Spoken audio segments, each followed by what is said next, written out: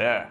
Howdy folks, this is Shane. Today I'm doing a critical and in-depth review of the Boss Katana 100 amplifier.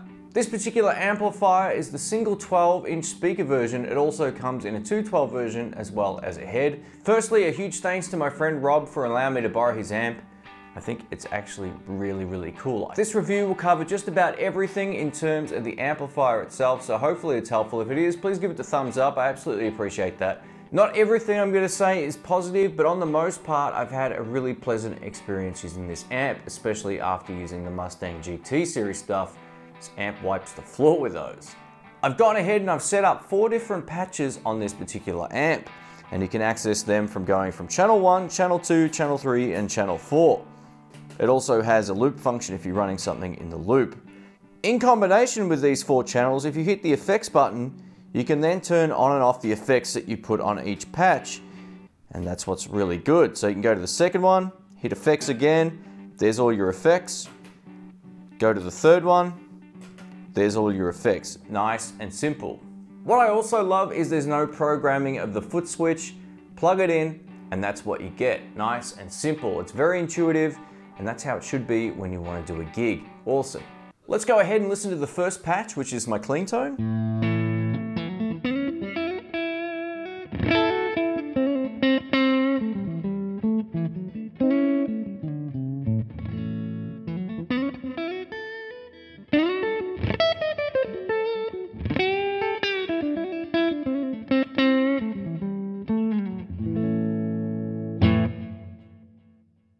The best thing about this clean tone is it sounds rich and full sounding, much like a valve amp. I would put this up against my Blues Deluxe in terms of just sheer warmth, and yeah, it absolutely sounds nice.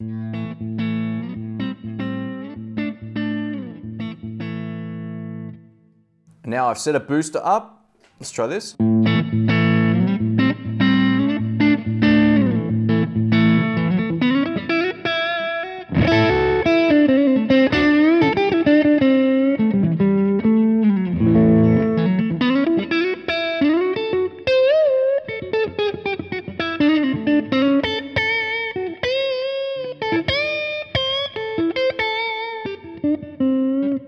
You can also turn the reverb on and off as well. I've got some delay going on in the background there, so that's nice. Let's turn that off and the reverb back on.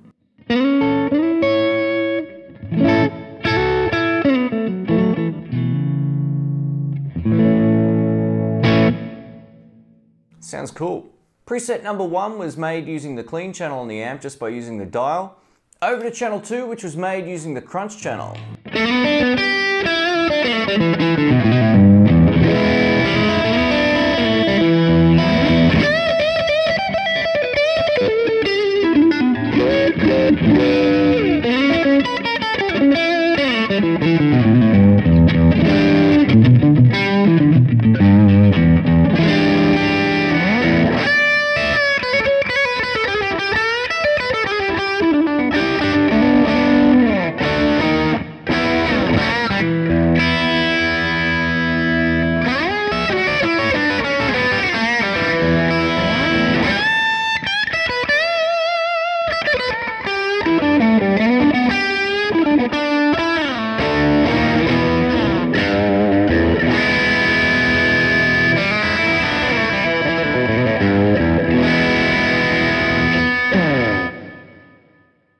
So realistically, in combination with either just setting up one patch using the effects or having 4 patches via this foot switch, you can actually set yourself up for either different guitars or just different levels of gain, which is how I've got it currently set up.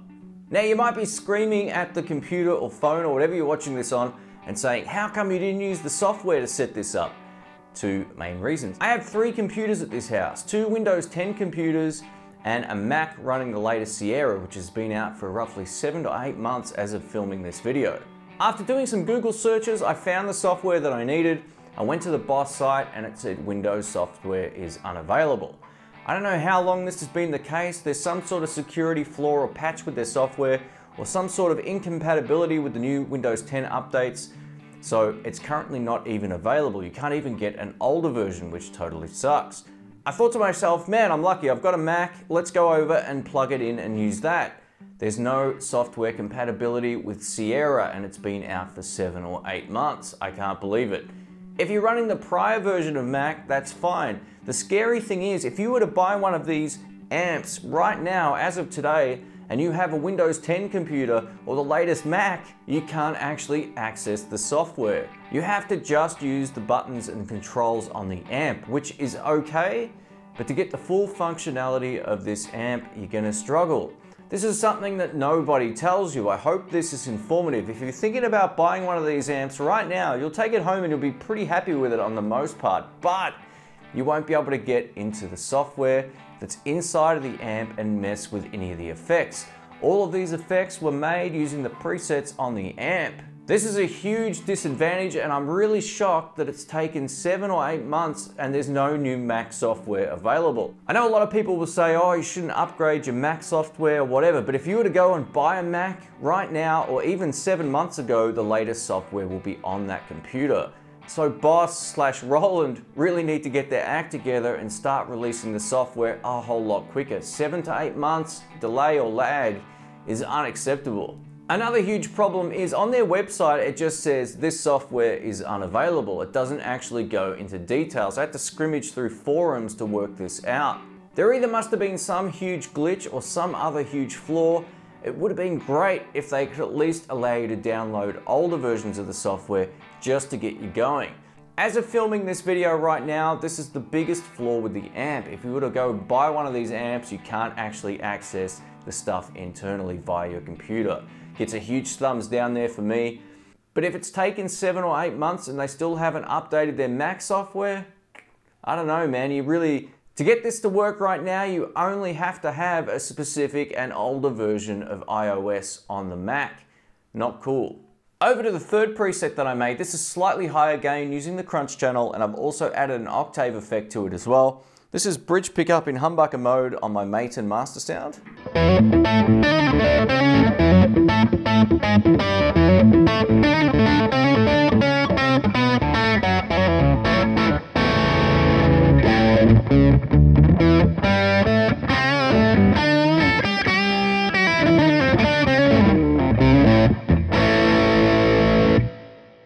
The octave attracts extremely well, even when you bend.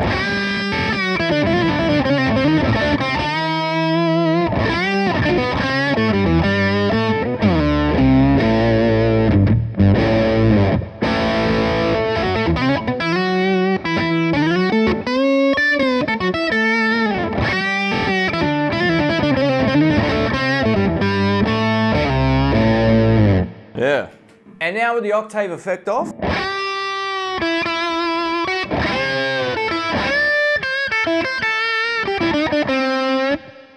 it's a great tone.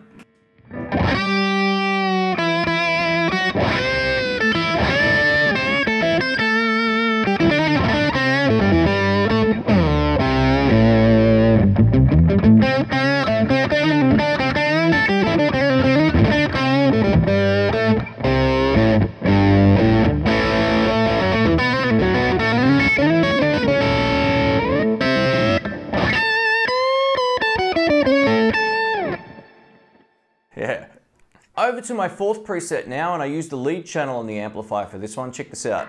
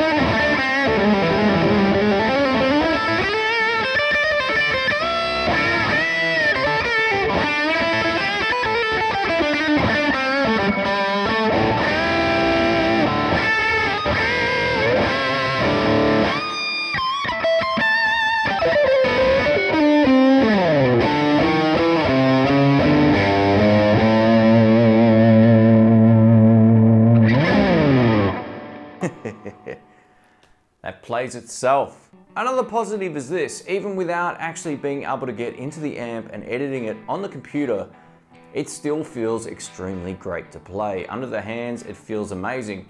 It actually feels like a really great clean channel with various different types of effects on it. Even though I'm using different channels on the amp, in terms of the crunch channel, the lead channel, and the clean channel, it still feels legit. Another question you might be asking is the Boss Katana 100 loud enough to gig with? Absolutely it is. Last Sunday I heard Rob, my friend who owns this amp, use it at a jam. We were all at a jam. It was plenty loud. It cut through the mix like nobody's business. It actually also cut through the mix better than the GT200, which was also there. I found like the Fender Mustang GT200 was more low-end frequencies and not enough punch. This absolutely cuts through the mix. The amp I would compare this to in a live situation, both volume and feel-wise, would be a PV Bandit 112 with an upgraded speaker. The speaker in the Boss Katana amp is great. It really has that low-end thump. And I'm not just talking about bass frequencies, but I'm actually talking just about note punch in the mids. In that lower mids area, it actually feels really huge.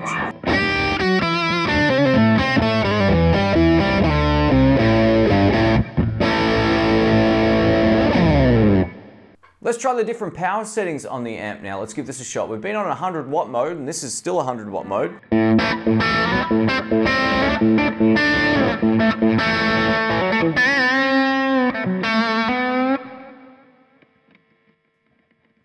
$50 watts.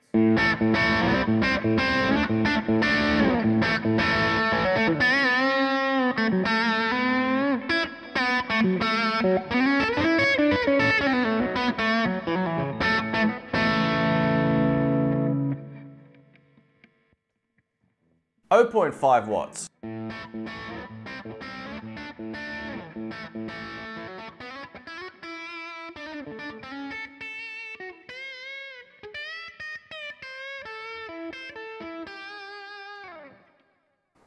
So 0.5 watts is actually less loud than my current speaking voice, which may be a little louder than normal due to the volume of this amp at 100 watts, but that's what I'm getting at. You can absolutely play this at home at 0.5 watts and not annoy the neighbors. Back to 50 watts now.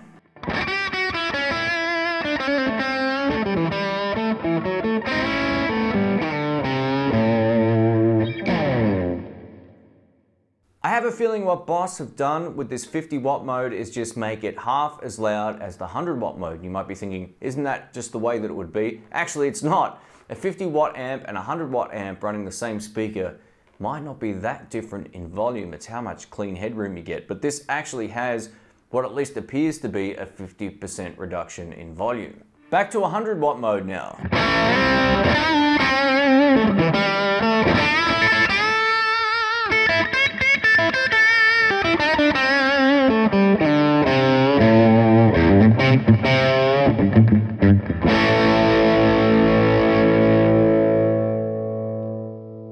And now with my volume control down.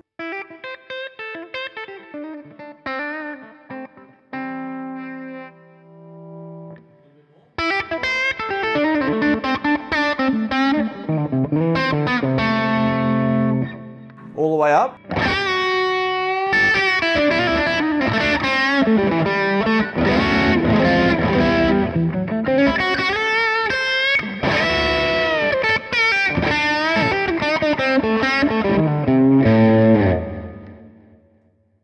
This particular amp responds extremely well to using your volume control on your guitar.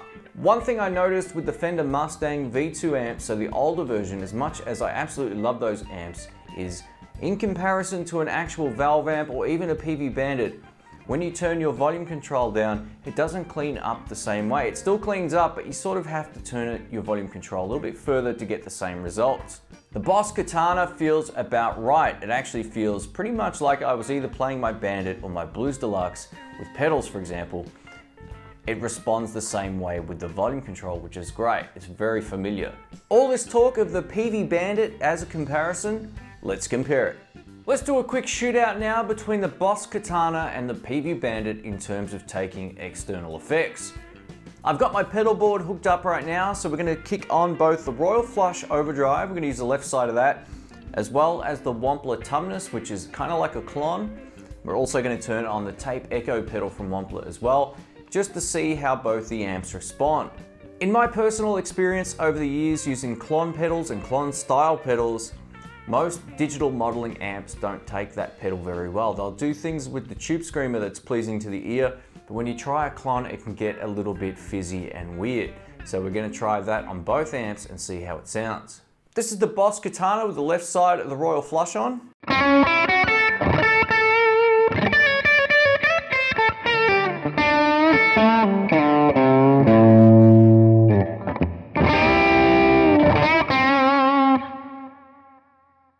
Over to the Bandit.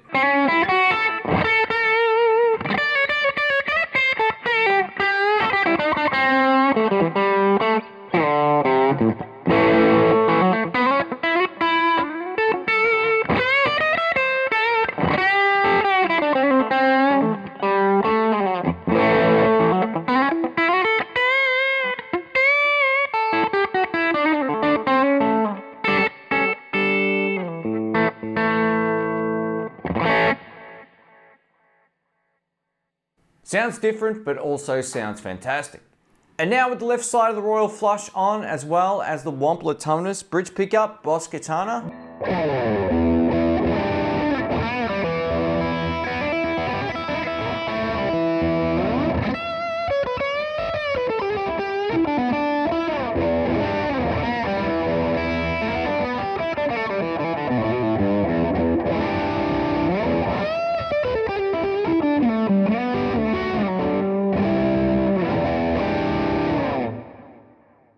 That sounds great. Over to the Bandit, same thing.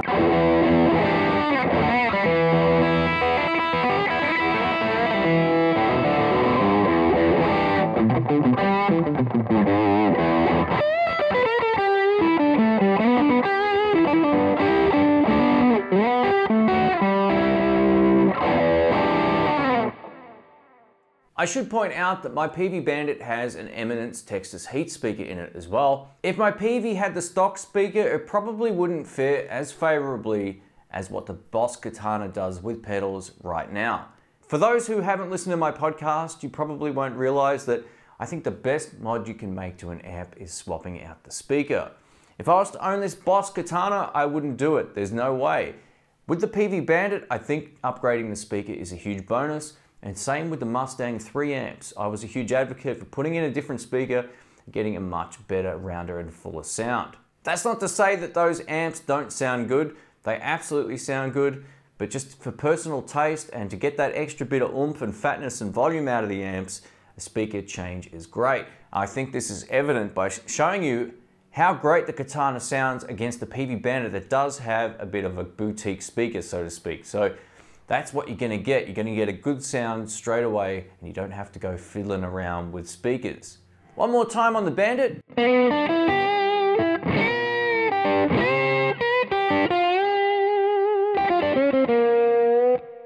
Boss Katana.